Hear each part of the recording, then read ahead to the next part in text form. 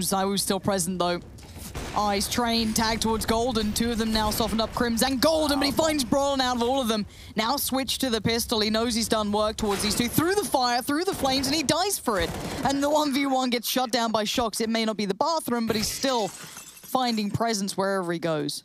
Threw the kitchen sink at him at least there in a 1-on-2 situation to get round 16 on the board for Vitality. And that's probably one of the closest that Fnatic have had in some time.